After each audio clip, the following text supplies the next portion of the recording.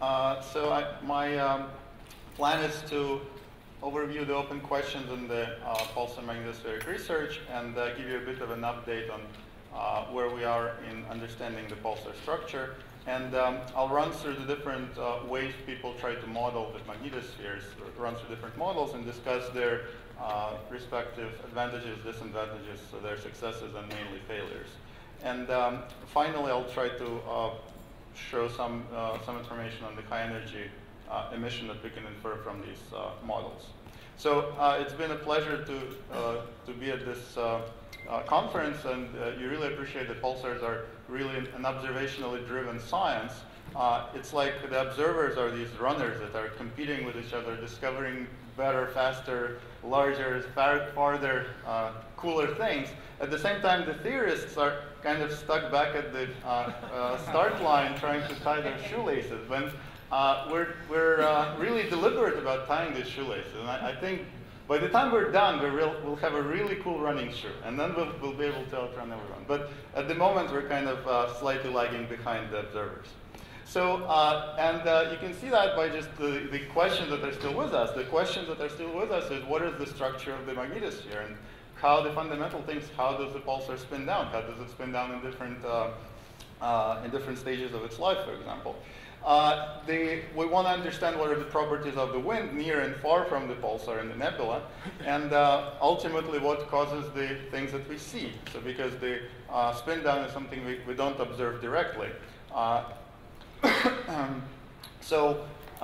Also we don't understand where the spectra are actually coming from. So the main question of the structure of the magnetosphere is really a fundamental one, because we need to all of the emission physics has to go onto the skeleton of the background of the pulsar magnetosphere. So without the skeleton, we're kind of left at guessing what the solution is.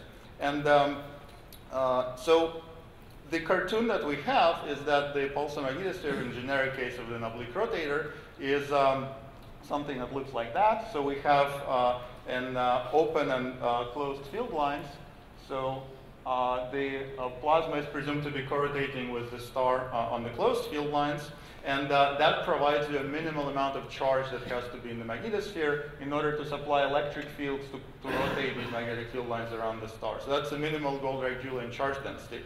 But the amount of plasma in the magnetosphere can be orders of magnitude larger than that minimal amount that you need. The important feature is the light cylinder, where you would have to correlate at the speed of light, and of course something should happen to the field lines as they go through this light cylinder. Mind you, it's not a discontinuous surface necessarily, it's more of a continuous transition from the near zone to the wave zone of the radiation pattern. So we expect the magnetic field to be swept back around this surface, and ultimately the sweep back depends on both induction fields and also the plasma currents. And the plasma currents are provided in order to provide plasma currents, you need to create the plasma. So the idea is that the plasma is born in discharges somewhere close to the star. You have accelerating electric fields, which are accelerating charges, which pair produce emitting gamma rays, and those gamma rays pair produce, and you create enough dense plasma to short out the accelerating fields. That's the overall story. And then as this plasma is outflowing, there's this current that flows along the field lines. This current is providing the toroidal magnetic field, and that combined with the poloidal electric field gives you a net pointing flux. So you can see that that's the way the pulsar is losing energy. It's emitting out this pointing flux. That current is ultimately closed, going through this region, through the equatorial region, then coming back down to the star, and then crossing through the star and exerting a torque, the spin-down torque on the star itself. So the spin-down is normally not seen directly, but only in gamma rays we're actually starting to sample some significant fraction of the spin-down energy flux. So it's interesting to look at gamma rays in particular. So the models that we have right now kind of depend on the amount of plasma you assume in the magnetosphere. They range from pure vacuum models where you have no plasma to fully filled magnetospheric models which are described by force-free electrodynamics. And in between, there is full relativistic MHD, which includes plasma inertia. There is also what I call ab initio particles, where you just try to simulate everything self-consistently, including particle motion and particle inertia. So let me just give you a brief sample of how these solutions look like. So this is the vacuum rotator. This is just a Deutsch analytic formula. So this gives you a rotating vacuum electromagnetic field. And this is not much of a model of a magnetosphere, other than the field lines are completely analytically known. So you try to put more physics on top of this background electromagnetic field, but you realize that it's not self-consistent because any kind of plasma will try to perturb this electromagnetic field. The other possibility, let's try to go through this list, is ab initio particles. So here you say, well, let's start with electromagnetic field. For example, this was an aligned rotator here, and let's emit charges from the surface. There is electric field on the surface. They will try to extract charges. They will try to accelerate. And for a second, let's say that there is no pair formation. So what you will get then is a rather funny solution. You don't get this wind outflow, but instead what you get is this electrospheres. So you get negative charges shown in white here congregating around the poles of the star. And the red charges, which are the positive charges, are congregating on the closed field lines. And this solution never reaches a wind. It just is trapped around the star. It seems absurd, but that's the way it is. You actually do this calculation, that's what you find. So basically, it's electrostatic trap which holds these particles close to the star, doesn't let out the wind. So for a while, it stayed like that. But this seems like a dead end. So the question is these completely charge separated solutions, are they really dead or not? And here's a simulation going into more than 2 dimensions, going into 3D. So this is the poloidal plane, this is the equatorial plane. And what you find is that these solutions are not completely dead. I would call them the undead solutions, because they seem to be doing something, but they're still not doing anything useful. So there are non-axisymmetric instabilities that happen in this ring. So this rotating charge ring is actually unstable to what's called a diapatron instability. It's kind of like a Kelvin-Helmholtz instability, which appears because there is shear in this charge ring. And that evolves, and actually some plasma is transported across the magnetic field lines and can leave the system. So in principle, you can drive some current across the magnetic field lines in 3 dimensions, not in 2 dimensions. But so far, it doesn't look like this is a true solution that leads to the wind, at least without the pairs. So there were recent very interesting advances where pairs were introduced on top of this. So you still have charge separation. This was work by Yuki and Shibata, which will be discussed later today. And there are now some outflows. You have particles leaving over here, and you have some particles leaving across field lines here, which means that they're probably accelerated to very high energy, so they just decouple from the magnetic field lines. So that's an interesting solution. I'm not convinced that this is the pulsar solution, because I think there are still very large gaps that are accelerating particles too much. So if there was more plasma, these particles wouldn't try to cross the magnetic field lines. Also, I'm not sure in terms of electromagnetic spin down how much these solutions actually spin down. So they seem to be electromagnetic systems, but I don't think the current is large enough to provide the spin down they actually expect. So this led to the this kind of models with particles flying in these magnetic fields and having trapping regions and gap regions forced people to consider the gapology of the pulsar magnetosphere. So basically, plasma is not easily created along certain surfaces. So these slot gaps and the outer gaps beyond what's called the null charge surface, whereas space-charge separated flow would charge-separated flow would have to switch sign. So it is presumed that there is some gap here which can accelerate particles and create pairs. And there's been a lot of work in trying to calculate these models. They're built on top of the vacuum field. So you take the Deutsch field, and on top of that, you try to propagate space-charge limited flows and try to find the local solutions of the electrostatics. And there's a lot of work on the outer gap, the slot gap, and the polar gap. And they're all very interesting solutions which lead to actually calculable models for the emission.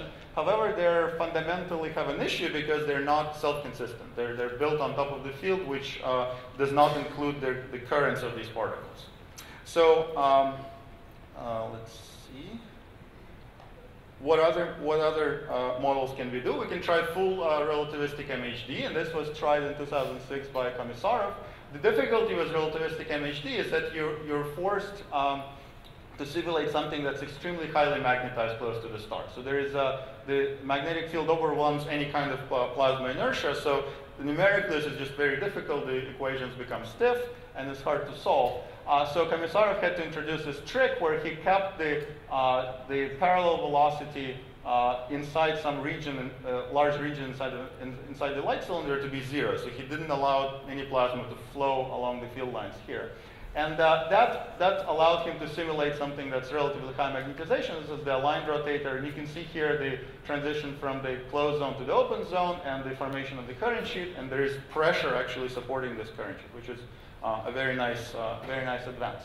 Now, the problem is still that it's hard to simulate something more realistic with higher magnetization. So to do that, you go to the next limit, and you assume that the plasma inertia is just tiny. You can ignore it. That's called the force-free limit. So there, the equations of the momentum equation, just this is the electromagnetic force. You set it equal to 0 instead of the time derivative of the momentum. And that gives you a constraint on the charge and current that you can plug into the Maxwell's equations and derive a system of equations you can evolve in time. So this is just Maxwell equations with a prescription for the current, which has a perpendicular component and a parallel component. And the time-independent version of this is called the pulsar equation. So there you can rephrase it in terms of the magnetic flux enclosed by field lines. And it becomes this ugly elliptic equation, which is very difficult to solve in 2D and never mind the 3D. But it was done numerically in 1999 by Kantopoulos, Kazanos, and Fent. And this is the kind of solution that they find. Again, the closed zone, open zone. So this looks like what we expect. And since about 2006, we now have time-dependent solutions of these equations. So instead of doing an elliptic solve, you start with a time evolution, and I'm sorry this doesn't look that contrasty, but what you're seeing here is a time evolution of the magnetosphere, starting with pure dipole. You spin it up, and you see opening up of the field lines and creation of the current sheet. And the color here is a sign of the toroidal field, and the current is flowing as advertised around the closed zone and into the equator. Okay, so. You can also do this in 3D. This is the solution in 3 dimensions.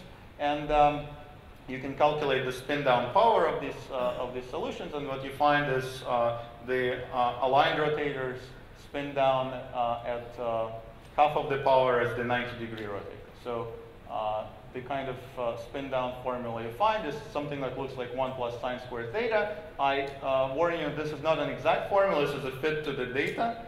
So there may be other coefficients here, but within 10%, this is the right formula. So that's more on the structure of this 60-degree inclined rotator. You can see the structure of the currents here. But anyways, this kind of solution has been now reproduced by several groups, and we're more or less confident that this is okay. So let me just skip a few things here. This is the 90 degrees. So you can see current sheet starting from the edge of the light cylinder and then going around in this undulating structure, going all the way out into the wind. So it is important to realize that these solutions are probably just one sector of a continuum of solutions. So as a function of plasma supply, we would expect these spin-down power to actually go from this force-free limit to the vacuum limit. And I encourage you to hear Jason Lee's talk later today, who will describe how this evolution can happen as a function of resistivity, effective resistivity in the magnetosphere. So recent advances have been along several directions. Taking cue from these force-free simulations, both in 3D and aligned ones, you can try to understand how the current is forming. How does the pulsar actually provide the current that you need? What you find immediately is that in different parts of the polar cap, the current can be either larger or smaller than the Goldreich-Julian current. And how does the pulsar make such a thing is an open question, and Andrei Timokhin will discuss how this actually happens through simulations. Let me talk about some of our work. So we now have full relativistic MHD simulations in 3 dimensions. So basically you have something that Komisarov did in axisymmetry, which can be expanded now for an oblique rotator. So this is the work I'm doing with Sasha Chekhovskoy. So here's the full relativistic MHD solution of an oblique rotator. And if I didn't tell you that this was a relativistic MHD, you wouldn't know, because it looks exactly like the force-free solution, right? So I may have just cheated you. I just put in the force-free solution, but I didn't. This is actually a relativistic MHD, so there's plasma velocity here. We can actually calculate what it is. It's not dramatically relativistic. Again, the issue there is what kind of velocity you start with, because what do you put in onto this field lines close to the star? Because MHD assumes some sort of an outflow boundary condition. You need to impose something at the star, and you don't exactly know what to put in. So this was just one choice with 0 velocity inside some region in the magnetosphere. But anyways, these kind of models are now progressing, so now you can do the same spin down power with relativistic MHD, and you find something very similar to force-free, except this coefficient is 15% off. So as advertised, it's not an exact formula, but it's close enough for government work. So this is the ratio, the magnetization basically. So we can now simulate magnetization that's on the order of 100. This is the ratio of magnetic energy to the kinetic energy. And you see that this current sheet is forming here. And in the current sheet, the plasma pressure is dominating. So the magnetization here is low in the current sheet. So that's interesting. So another recent thing that we've tried to do is to go into this limit of pure particle magnetosphere and see what happens if you include effects of pair formation. So it's very complicated to do it precisely, so instead I just decided to do something dumb. And instead of actually calculating what pair formation is, I just decided to dump as much plasma as the magnetosphere will take. So basically I defined this cube here, and the light, this is about 7 light cylinders, so the light cylinder is somewhere inside of this cube here. And I just continually inject neutral plasma into the magnetosphere and see what happens. So you have this egg beater there that's trying to throw this plasma out. But presumably, if there's enough plasma, it will try to short out the field, so something interesting should happen. So the first experiment is I'm putting that plasma in, but I'm not turning on the charges of the particles. So particles are just test particles in the electromagnetic fields. And what you find, so what's shown here, this is the full density of the plasma, and this is the density of positive particles. So this is the sum of positive and negative. This is just the positive. I'm not showing the negative, it's basically the difference. What you see is that the positive and the sum is not exactly the same. That means that the electrons and protons or positrons are not in the same region. In fact, close to the star, you see this kind of disk and dome configuration that we were discussing earlier. So it's charge separated. And there is no clear current sheet as well, because electrons are doing something else compared to the positrons. So that's what you would get if you just throw test particles at the Deutsch solution.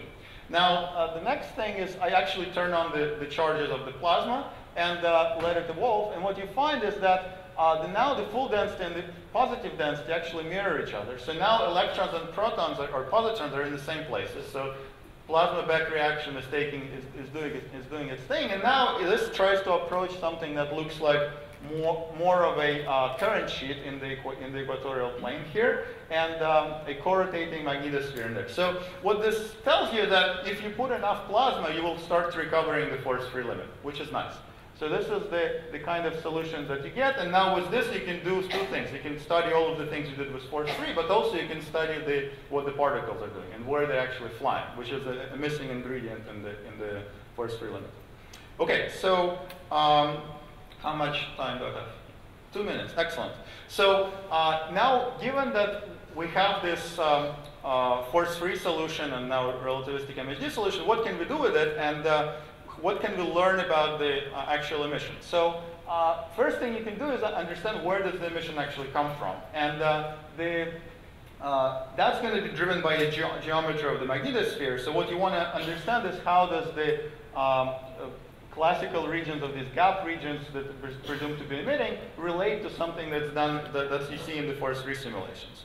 So what we've done with Shuning Bai at Princeton is to select select different flux tubes in the magnetosphere and look where they're beamed on the sky and calculate their light curves that you would get if the plasma were to just stream along those field lines. So basically, we took different rings on the polar cap and traced the field lines into the magnetospheres. This is kind of one of the flux surfaces that we've traced out. And then we assume plasma streaming down these field lines, emitting along those field lines. And what you find are these kind of things that are called sky maps. So what's shown here is the observer angle from which the observer is looking versus the phase of rotation. And what you see are these bright caustics that occur from the emission coming from different poles. So what I'm doing here is I'm switching to different flux tubes on the star, and you look at where the emission is falling. And what you find is that there is some flux tube that produces what looks like double peak emission. And so let me just freeze it here. So this kind of a light curve, this kind of a sky map would produce double peak light curves. So if you cut it across as the star is spinning, you will get 2 peaks. And where does that flux tube live in the magnetosphere? What you find is that flux tube is just hugging the current sheet. So this current sheet, actually, in most of the emission we need is accumulating beyond the light cylinders, so from maybe 0.9 and to about 1.5 light cylinders. And from that, you can construct a series of light curves, and you can see that they're generically double peaked, and they compare very favorably to what Fermi is observing in gamma rays. So what we think is happening is that the emission is probably coming from this current sheet. This just doesn't look good. So in the aligned rotator, this is where the current sheet lives. So presumably there is some sort of reconnection that happens in that current sheet, and that reconnection is driving the heating of the particles, and those heated particles will radiate gamma rays when they're boosted as they flow down the current sheet. Okay, so basically I'm done. So let me just throw up my conclusion. So we now have the magnetospheric shape in full 3 dimensions in the limit of abundant plasma, and in order to explain the gamma rays, it looks like these models are predicting emission coming from these current sheets, which we call the separatrix layer. So I encourage you to not just think of the emission coming from outer gaps, but there is also another layer in town, which is the current sheet beyond the light cylinder. And I think we're right on the verge of more realistic models with 3D relativistic MHD and also with full particle and cell simulation. So I think in the next few years there will be interesting advances adding more physics to the pulsar magnetosphere. Okay, so I'll stop here. Thank you. Short question, Dick. Actually, you can start setting up. Yes, I know the radio emission is a small perturbation to you, but it's what some of us observe. Do you think your models would include regions closer to the star where the sort of classic radio emission could come from? Well, right. So absolutely, eventually. I think what Andrei will tell you is actually more relevant to radio emission. So what he's simulating is these processes closer to the star, where presumably the instabilities that lead to radio emission come from. So yes, we'll get it. Short question for Lee. Yeah, my question is on the magnetization. You said in your relativistic energy simulation you can get to 100. So my question is, if you extend your computation domain to large distances, would that be able to go down to match, the observation, which requires the sigma, of course, less than 1? Oh, right. Yeah, we didn't run it that long to study the sigma problem. I think the sigma problem will still be there because this is an ideal relativistic MHD. So there is no magic that should happen. Okay. Thanks.